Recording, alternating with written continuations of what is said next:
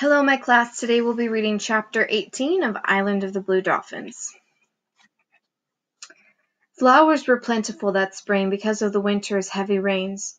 The dunes were covered with mats of sandflowers, which are red and have tiny eyes that are sometimes pink and sometimes white.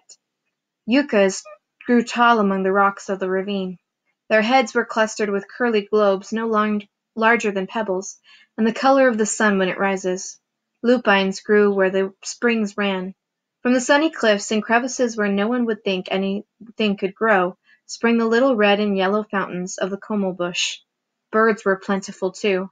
There were many hummers which can stand still in the air and look like bits of polished stone and have long tongues to sip honey with. There were blue jays, which are very quarrelsome birds, and black and white peckers that pecked holes in the yucca stalks and the poles of my roof, even in the whalebones of the fence. Red-winged blackbirds also came flying out of the south, and flocks of crows and a bird with a yellow body and a scarlet head, which I had never seen before. A pair of these birds made a nest in a stunted tree near my house. It was made from strings of the yucca bush, and had a small opening at the top and hung down like a pouch. The mother laid 2 speckled eggs which she and her mate took turns sitting on. After the eggs hatched, I put shreds of abalone under the tree, and these she fed her young. The young birds were not like their mother and father, being gray and very ugly. But anyway, I took them from the nest and put them in a small cage that I made of reeds. So later in the spring, when all the birds except the crows left the island and flew off to the north, I had these 2 for friends. They soon grew beautiful feathers like those of their parents, and began to make the same sound, which was "reep, reep," but it was soft and clear, and much sweeter than the cries of the gulls or the crows or the talk of the pelicans, which sounds like the quarreling of toothless old men.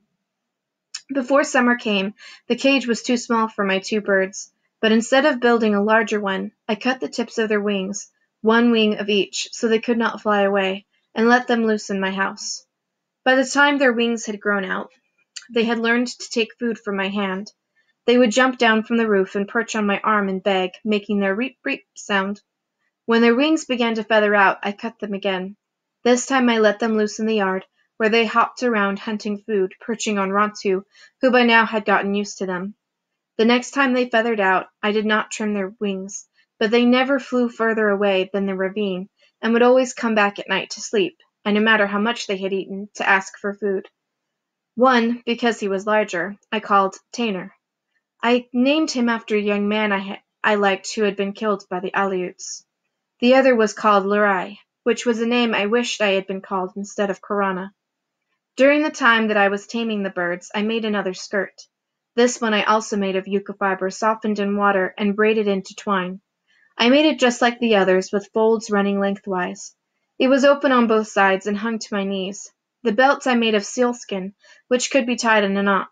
I also made a pair of sandals from sealskin for walking over the dunes when the sun was hot, or just to be dressed up when I wore my new skirt of yucca twine.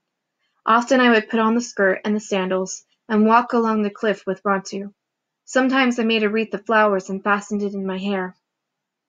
After the Aleuts had killed our men at Coral Cove, all the women of our tribe had singed their hair short as a sign of mourning. I had singed mine too, but now it had grown long again and came to my waist. I parted it and let it fall down my back, except when I wore a wreath.